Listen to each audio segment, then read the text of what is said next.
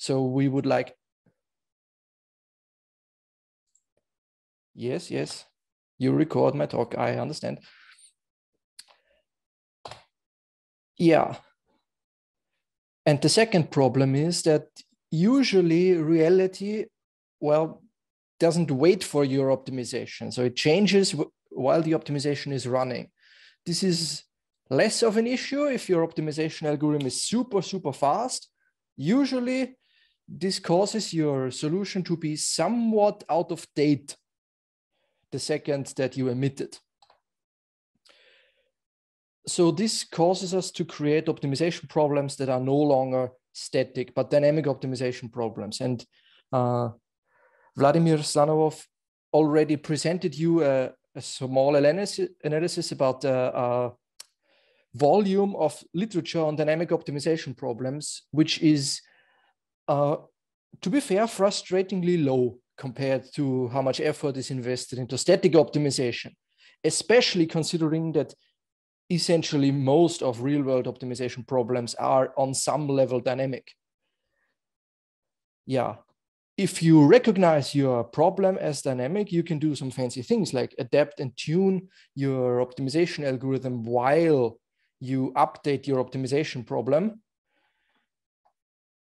And you maybe even introduce some measures of stability or robustness, considering that maybe it's not suitable to get the last 5% of optimization potential out of the current state of the problem, when probably it will no longer be valid at the time your solution has translated into a decision and is starting to influence the system. And we have seen already in the talks before that usually when you apply black box optimization in form of evolutionary computation for dynamic optimization problems, you use some form of multi-population, partial population approach. But this is maybe not the whole answer, because overall mass of literature on dynamic problems is still way too low.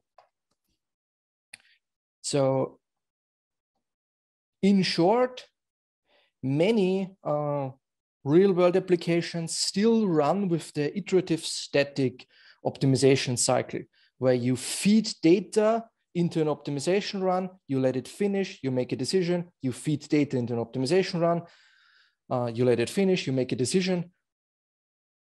What you should do, what I believe everyone should do if their problem is dynamic, is some form of initialization step, then create an ongoing, essentially open-ended optimization run, which constantly uses changes to update its own model about reality and emits decision when it deems necessary. Looks easy? I assure you very much it is not. Here, two short pictures about why we actually care so much about dynamic optimization problems. For the rest of this talk/tutorial, I will mainly deal with stacking operations, which is mostly because this is a type of dynamic problem that translates very neatly between the academic and the real world as much as possible. We will see later when this is not the case. You see on the left-hand side, stacking of large steel slabs. And on the right side, when these steel slabs are essentially rolled into coils and then put in a warehouse. This is something where you can very neatly tie optimization algorithm times to crane movements to have an interesting problem, both from a real world and an academic view. Dynamic optimization problems in this form, in comparison to the academic dynamic optimization problems like the generalized moving peaks, bring with themselves a good number of challenges. we have seen the mathematical formulation of a function being dependent both on the solution vector and the time point. Well, sadly, this function f is not told to us by the dynamic optimization problem. If you want to solve the dirty DOPs, you actually have to find or tune or learn your objective function very much by yourself, which is actually a massive undertaking. For many dynamic variations of static optimization problems, you can estimate, and it makes a lot of sense, that the solution for the static optimization problem is correlated to the overall performance in the dynamic environment. It is intuitive, and in many cases it will make sense, but it is actually just pure speculation. And assuming you have only the real world process where you cannot turn back time, it is very, very difficult to prove that the static optimization goal and the dynamic performance are in any way, shape, or form correlated. Then, of course, you have to deal with all the information kerfuffle in dynamic systems, like some information might be uncertain, some information might be missing at all. You have to do actually a lot of work to keep your real world process, the process that translates the solution into actual decisions, and the optimization process, to keep all those synchronized. You will have to invest some form of work. And then there is the problem of real-time coupling. That is actually, I want to elaborate on that.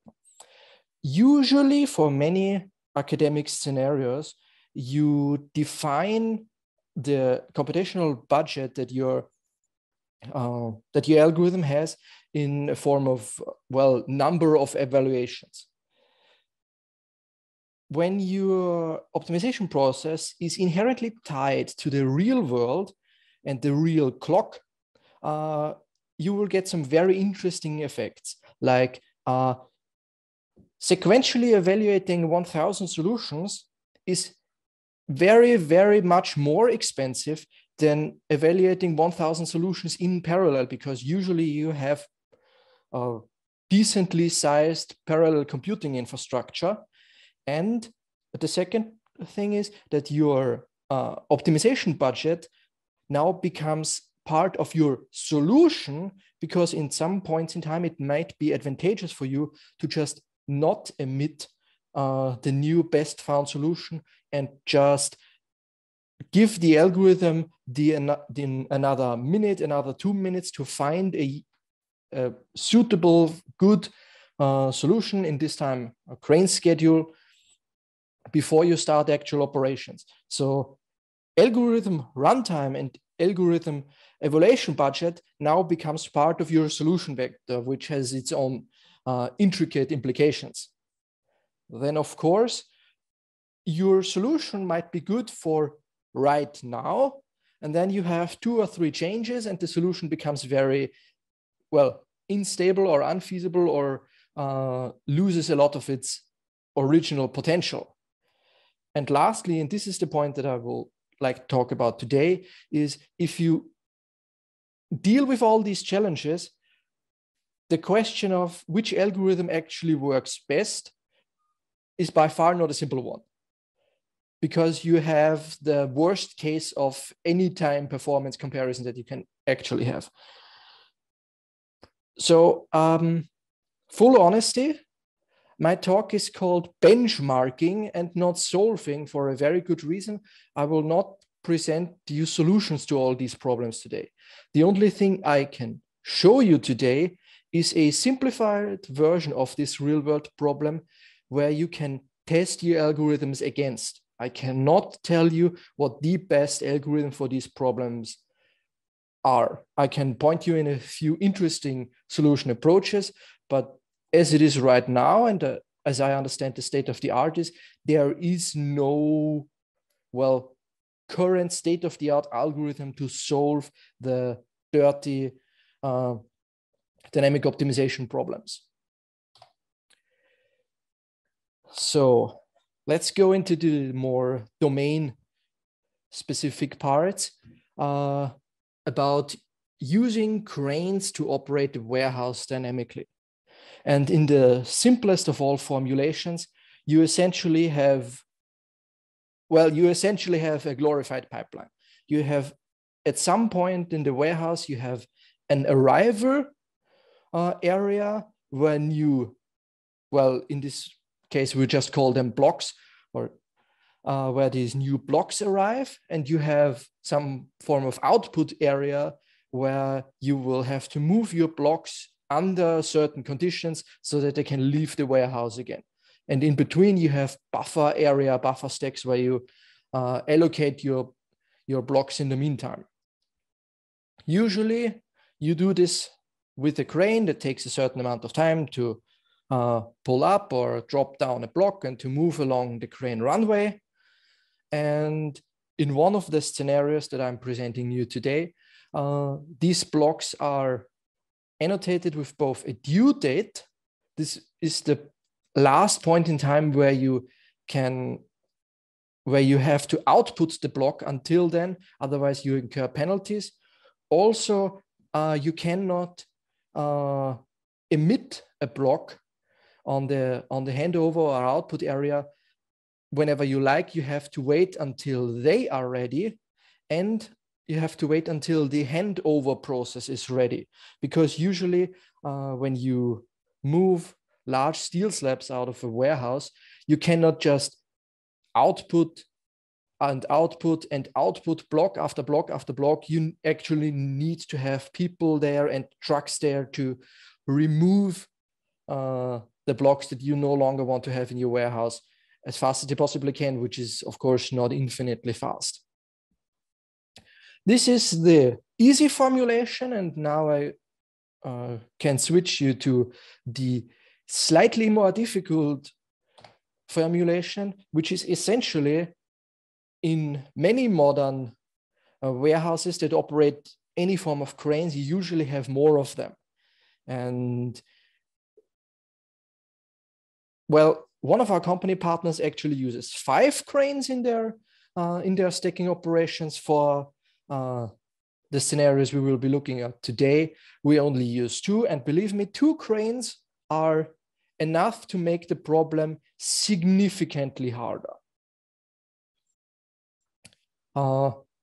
Also, you can have more or fewer arrival and output areas. Some scenarios even give you additional information like, okay, here is a rough estimation when the next arrivals will appear. Be aware, these times may not be completely accurate. Your optimization algorithms most certainly will need to have some form of machine learning component to estimate all forms of errors and times and speeds. In this scenario, we also see the violet and blue coloring, which corresponds to the different output areas. Well, obviously, you would need to move the blue blocks to the blue output area and the violet blocks to the violet output area. So this is essentially a small domain model of a real-world dynamic stacking operation. You will see that most of the challenges I've talked before can be adequately captured with this model without introducing more of the, let's say, real-world baggage, like okay, how to interface with an actual production system and human worker times and other more complicated constraints that you will probably have to deal with when you try to move your algorithms to a real-world application.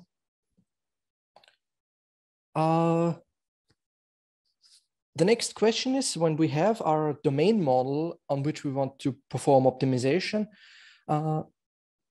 we will need some form of agreement on how we actually measure the performance. First of all, we do not want to block these arrival areas. Of course, every area has some form of maximum height. We cannot put infinitely many stacks there because at some point you will simply hit either the ceiling of the warehouse or an area where you block movement of the crane. So there is an absolute limit to that. And you do not want to block the arrival time because then the arrival stack, because then processes that create these blocks, like let's say a casting oven, you will need to stop those, and then a lot of people will be very, very angry with you. Second criteria you could possibly imagine would be, well, the number of total blocks delivered on time. In the interest of energy savings, you will probably want to minimize either the number of crane moves or the distance that the cranes need to travel. Of course, you want to minimize your due date violations. And in case of the second scenario where you have to match the colors, well, at some point you probably will be in a situation where you absolutely have to violate the color orientation. So keep those at a minimum, but maybe there are other objectives that simply supersede this pre-assignment. And also you can create a big number of matrices. To be fair, the problem is both multi-objective and not multi-objective. In many cases, the first thing you will need to do is not find an algorithm that outperforms another algorithm in any of these 5 performance metrics. The first and frankly pretty difficult level of this game is to find any form of algorithm that does not reach a completely infeasible warehouse state where no longer any meaningful moves are possible. So if you have a running algorithm, I would say you can be pretty proud of yourself, and then you can do the fine tuning in some form of multi-objective fashion. But usually don't be fooled by these larger number of optimization criteria. You will not be dealing with crowding distances and hyper volume contributions for your algorithms for a long time.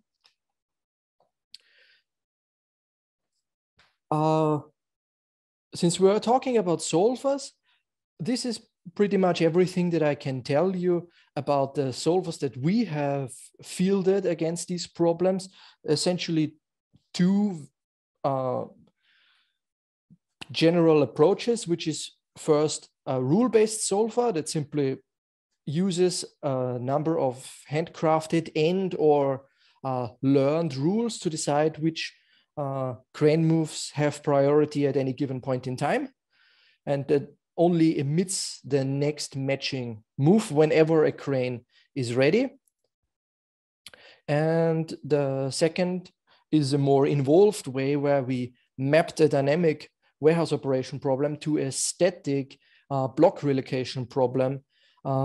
We solved the block relocation problem using a branch and bound algorithm. You could also solve it via a meta heuristic, like a genetic algorithm. And well, the next crane moves are then determined by the solution we have developed with the branch and bound variation. On that note, we can usually solve with branch and bound the abstracted warehouse scenarios that I'm presenting you here.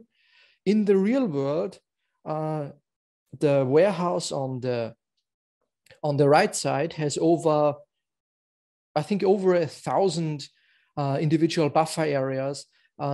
To my knowledge, there is no branch and bound algorithm that would ever finish on this scenario. So here you actually have to use the meta heuristic. But for the smaller abstracted variations of the dynamic stacking operation, you can actually use exact solvers to a actually pretty satisfying degree of performance. Yeah, here a small comparison of the two approaches that was published in a paper a few months ago. And here we see actually a pretty easy comparison between both algorithms, because at some points the lines simply diverge and one of these algorithms constantly outperforms the other, except for handover utilization. Here we see the overall problem that you can have, that some algorithm might outperform another algorithm for a certain amount of time, but not forever. And the only actual performance measure that would really interest you is the forever performance, which is, of course, the one performance that you can never actually measure. So there are some shades in there.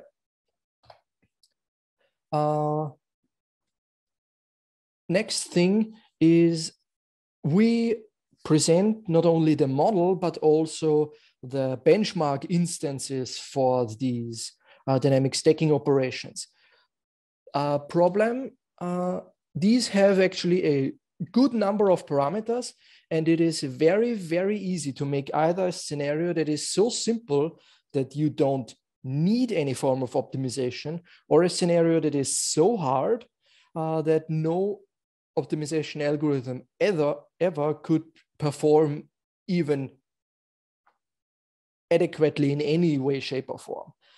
So we are currently using queuing theory to estimate all of these parameters. And if you want to create your own dynamic optimization problems that is in some form building up or losing a state, I would urge you to do it yourself, to find a queuing theory or another theory that roughly describes your problem and not just eyeball all these numbers, because you will find that that the parameter space for problems that are actually interesting to solve is extremely narrow. Yeah. This slide is mainly for documentation purposes. We provide you with benchmark instances of varying size, both in buffer stacks and in arriver and remover speeds and utilization. Yes, you don't need to implement everything yourself. We are hosting a yearly competition on these problems, and you're all very welcome and invited to participate. We will look at the website live in a second. If you don't want to participate and think, I don't care what the guys in Upper Austria are doing, you can simply just take our code and maybe move from a dynamic stacking operation to any other dynamic optimization problem that you want using our software architecture. Speaking of software architecture, static optimization problems are usually defined by some form of problem interface. Solution goes in, quality goes out. The type of dynamic optimization problem I'm talking about now is substantially more intricate when it comes to software engineering, because what you're essentially doing when you want to have both a visualization and the form of real-world coupling, you need to create some form of message passing middleware that communicates both with your client that solves the optimization, that builds and solves the optimization problem and emits suggested decision, and the dynamic simulation, on the other hand, that receives and sends messages about the decisions that you want the simulation to perform and the overall world state. If you're really fancy, you can program yourself a front end to have a visual representation of the of what's going on in the simulation. Yes. I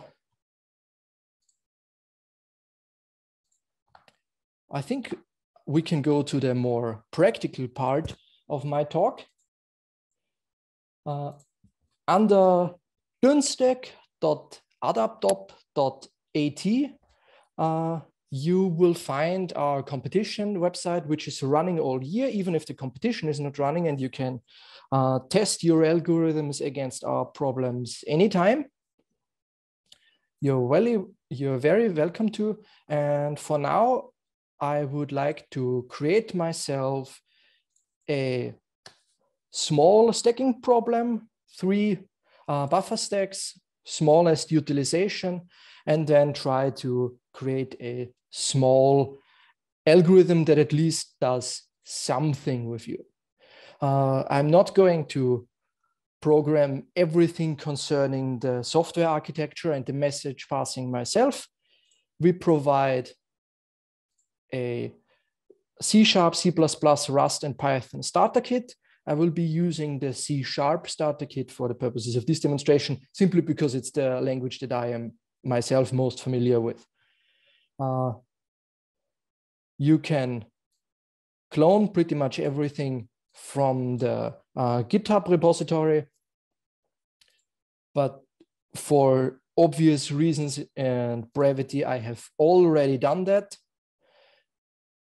Under Dunstack starter kits, I will use the C# variation, and I have already started that one in Visual Studio.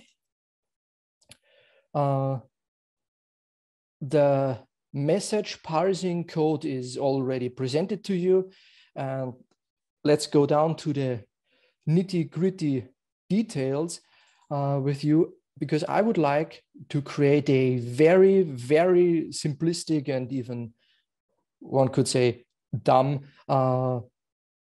rule-based optimizer with you.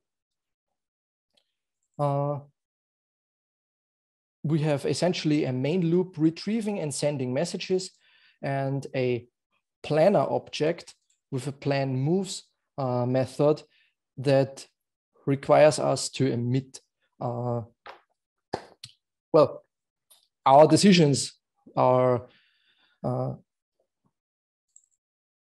our moves that we would like to send to the crane for it to perform. And the first I would like to do with you is, well, if the handover is ready, we will need to move some block towards the handover stack.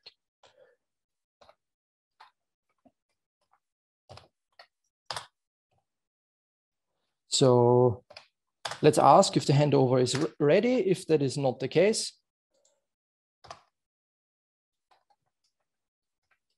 we don't need to care about this rule. If the handover is ready, let's find ourselves the top blocks in the warehouse. We achieve that by asking all the buffer stacks in the world where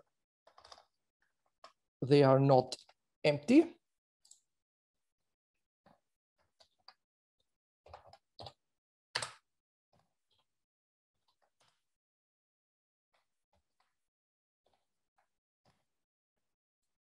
Then we select ourselves both the block and the corresponding stack.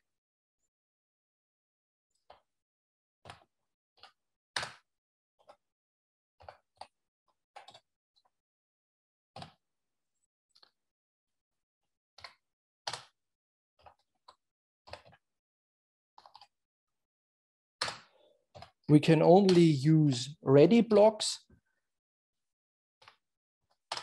and then we save ourselves all the potential candidates that we could move to the handover area in an array. I hope it is okay with you that from an intuitive point of view, I would like to move the block with the lowest due date to the handover first, because if possible, I do not want to incur due date violation penalties.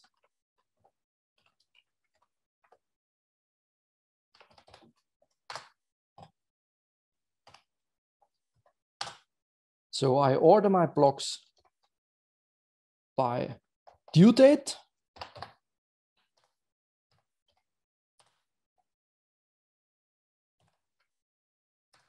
I create for every block a new crane move.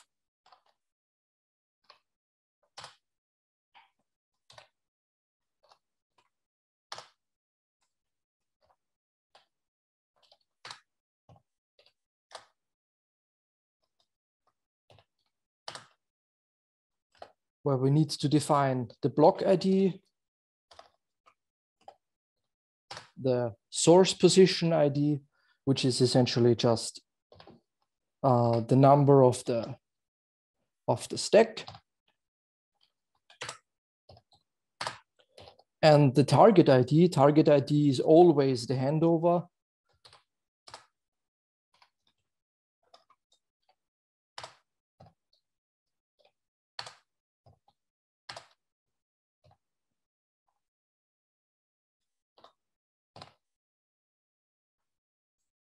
And now let's add all these moves that we've created to the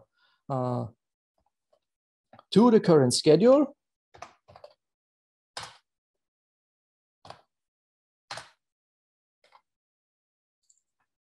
And when we are asked to make our heuristic schedule in the plan move methods, I will just add any possible move to the handover that is available to us. If the handover is ready, I would just add that to the current schedule. You need to parameterize your program with the running simulation, because you're sending essentially everything to our servers at the University of Applied Sciences. So where is my web page? The experiment section, where you can look on upon your own started and finished and currently not running experiments, shows you both the TCP endpoint, which I have already inserted as the first argument, and then requires you a GUI to specify with which simulation you essentially want to communicate.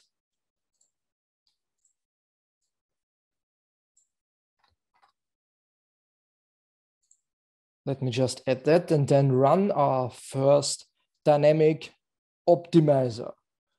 And quote this because it's, well, a very, very simplistic optimizer. So gods of compilation, be with me. Thank you.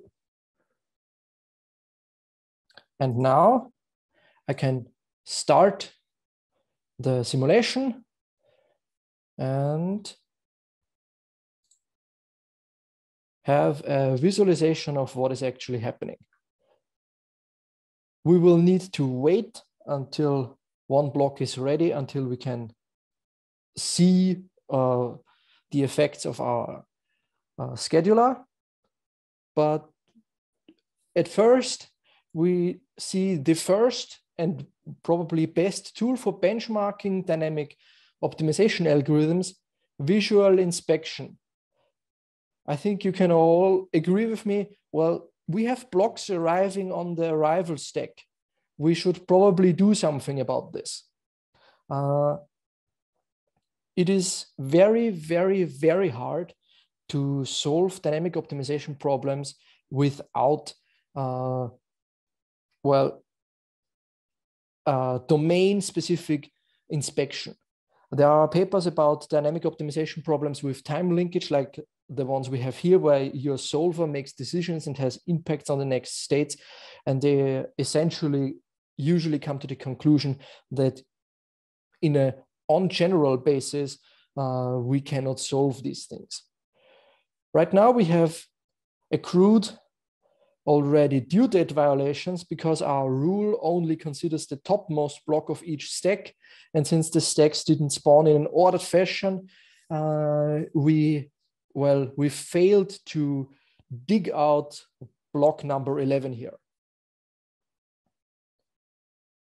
Since all of these scenarios are pretty much random, I am sorry for the wait time. I hope that block B4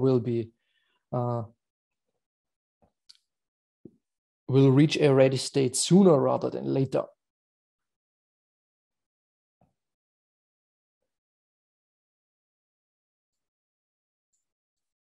Nonetheless, this is essentially our very first, our program sent the required solution to the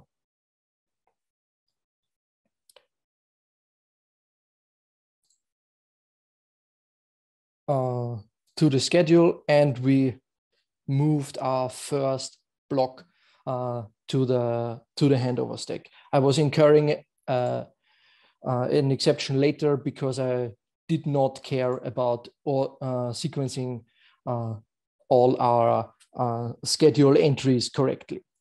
But nonetheless, this is a small demo. You can, of course, do other simulations like let's create a more complicated issue with 2 cranes in the rolling mill scenario. I will not create a solver for that one, only show you the visualization. Here we have 2 cranes, and at this point it is actually very important to not only specify the schedule in a working order, but also define the precedence constraints between moves that you create in order to tell the cranes whether they have to wait for other operations until they can start with their current move. Lastly, a few rule of thumbs that we have found from the competition for generating handcrafted priorities, which is like check if the block are ready, can the block put on the handover in time, or will you accrue due date violations anyway? How much time do you have until due date runs out? Of course, it is always an interesting question, how many blocks are above which block in which stack, and does this change your priorities for which block you tackle first? For a more involved way, especially for the second crane problems, our best working algorithms separate the stacking problem from the crane scheduling problem, because those are essentially both 2 NP complete problems in their own right. We usually do stacking operation first, and after the stacking, our optimizer provides us with the potential moves that we can make. We use a scheduler that essentially solves a warped two agent traveling salesman problem to actually decide on the real final and exactly timed schedule for the simulation. I know I shouldn't talk about other conferences here. I just wanted to tell you one thing. This year we had 23 registered participants all over the world, and not a single one attempted to submit a scoring run for the 2 crane problem, which should give you a small estimation on how the community perceives the difficulty of the 2 crane stacking operation. And you can do the interpolation yourself on how difficult it probably is to solve a 5 or more crane structure where you have evasion cascades and you have to avoid train collisions and blocking yourselves out of moves. So lastly, if I have the time, I would like to show you something about the analysis of these problems, which is quite an interesting thing. You can track the performance of your algorithms without visually looking at them by doing essentially a machine learning trick. you can try to capture the current state of the warehouse and the current state of the algorithms by just throwing numeric features at them. Here I have created about 30 of them. You can differentiate it between useful and non-useful features by simply using them to predict the short-term change in the objective that interests you, like let's say 2 minutes into the future, and then weigh all of these measures by variable impact. And then you can do visualizations of every measured warehouse state on the time axis and visualize them, for example, via t-distributed stochastic neighbor embedding. On the left side, we see the states of the warehouse for the one crane scenario, colored by the scenario ID I presented earlier, where we have different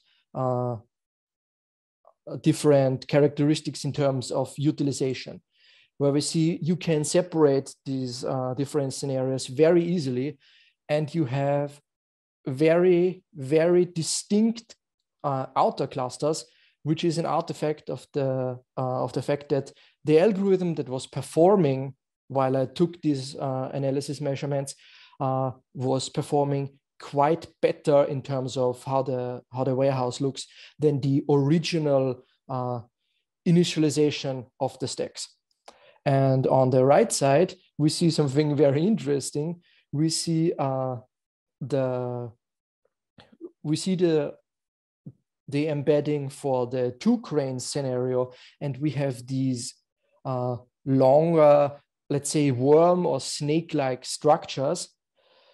We can explain those when we introduce time dependency and transform all of our data points into transitional graphs and then plot them via spring layout. All of these snakes or worms are essentially states where the algorithm did not manage to perform adequately, locked itself into some form of state where no moves were no longer possible because all of the stacks were filled to the brim, and then the algorithm essentially stopped operation, which is somewhat depressing for me because it means that we are still a good way away from having open-ended, prescriptive artificial intelligence that does all this range scheduling for us, because essentially you always need to have a human overlooking the open-ended optimization algorithm for, well, deteriorating states. And with that, I thank you for your time. I am both very open to question and your contributions to this field, because I think we have way too little in terms of dynamic optimization. Thank you very much, Bernhard, for your very impressive presentation. Dear colleagues, please, your answers. Sorry, your questions.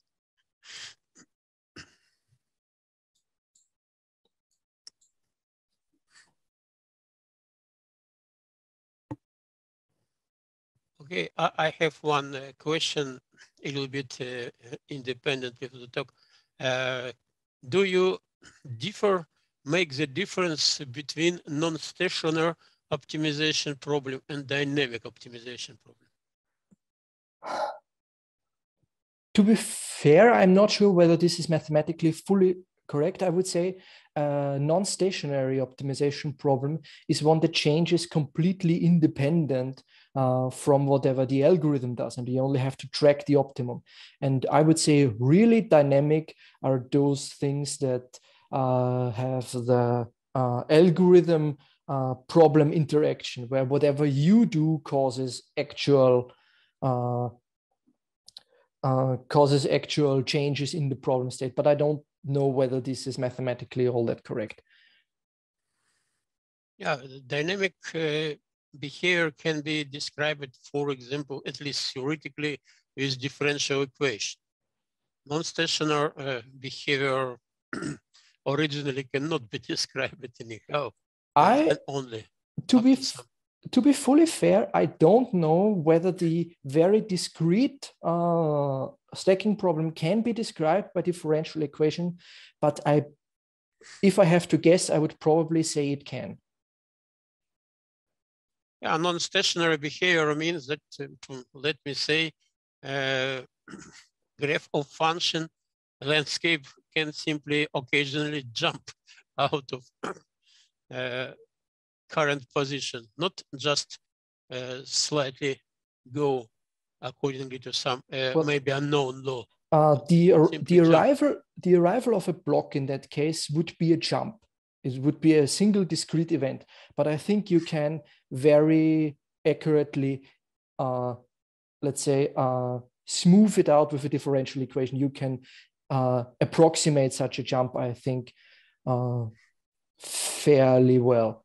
I am not sure whether there are differential equations for such a problem that is so discrete in nature, but I think the world of mathematics is vast and you could do something very unholy to actually create a differential equation approximation of the problem here. Okay, I see, thank you. Dear colleagues, any question, please? Yes, I have a question. Yeah, Ivan, please. Thank you once again for this topic.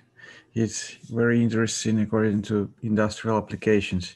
So my first question is, am I understanding correctly that dynamic optimization problems and dynamical programming are different because in dynamic optimization, you don't know in advance the reaction of the system or what will happen in the system later? That is a loaded question, to be fair. In this case, we don't know what happens in advance, but to be fair, you can learn it. You have enough domain knowledge that you can, I know for sure that you can learn with something like reinforcement learning, your own regret functions, and you can probably hard code some form of system response and then go into dynamic programming. This is something I should have mentioned within the talk, but these forms of dynamic optimization problems actually open the playing field for different strategies to compare. You can do reinforcement learning. You can do essentially everything with some form of neural network that just emit priorities. You can do dynamic programming. You can build yourself a domain model and apply a black box meta heuristic like we are doing. But at the end of the day, everything you do that takes messages and emits messages is essentially a possible candidate for the competition. So I am not sure whether I can define, well, this is dynamic programming and this is dynamic optimization. There is no clear boundary to that in any way, shape, or form. I'm sorry that I have to give such a cop-out answer, but no, that's very good answer. Thanks. And you've already mentioned this link to a second question. Were there participants who used like reinforcement learning? To my knowledge, none. I know of at least one that tried, but they didn't. Reinforcement learning always involves a lot of time, and for just a competition, people often say, I don't care. I think they didn't get it up to the point where they could compete with the handcrafted priority rules, and at some point they just said, okay, no matter, I have other things to do, which saddens me to an unbelievable degree. Okay, and this DIN-stack framework, does it actually allow somebody to try this kind of approaches, or is it not very fitting to this reinforcement learning? I think you very much can. you have to decide on a few things yourself, like what is your regret or loss function, or so you would have to extract it yourself from the domain model, because the software we give you right now does not specify which of the objectives you should actually follow. You can do that however you want, but I think it's very much appropriate to use here. Okay. Okay, thank you very much for your answers. So can I ask answers? Yes, sure. Question, Alexander Garnov. What about relationship between your algorithms and algorithms from maximum Pantragen principle, maybe in discrete variant? Sorry, I have a maximum what principle? Maximum Pantragen principle. I am sure, I have to be fully honest, I don't know this class of algorithms. Maybe I know them under a different name. Maybe I haven't heard of them at all. So I cannot fairly answer the question. I would have to look that up first. Thank you. Pantragen is the name of person. Maximum principle in dynamic optimization is one of main approaches, at least it was. Is it a black box optimization approach? Is it a... No. No, Okay. it's not. Okay, here I have to fully admit, maybe I'm out of my water here, and I have not heard of this type of dynamic optimization approach. Alexander Yurich, is it enough? I don't know about principle Pantragen. I know more. Thank you. Okay, thank you very much. Any other question, please? I have one more, if it's possible. Can you share if there is a growing interest from the industries in this kind of problems? Or... I can only share what we see from the industry in Upper Austria. I don't have a literature review on that, but to be fair, yes. These problems inherently relate to the industry 4.0 trend, which is pretty, I would say, pretty substantial right now, because the most important thing that you can do with the also celebrated digital twin of your factory or system is essentially make decisions based on it. And all of those are in their core dynamic optimization problems with time linkage, aka problem algorithm interaction. So I would say they are supremely relevant from a real world point of view, but the literature on it is somewhat lacking, and the most prominent reason I would think about is because they are pretty difficult to implement from a software point of view. It's simply a lot of work. You can easily test a few hundred algorithms on a traveling salesman problem, but to create your own dynamic feedback loop with some form of real-time constraint things, that is actually a lot of work, and for many researchers, sadly, too much work for a paper. Okay, thanks.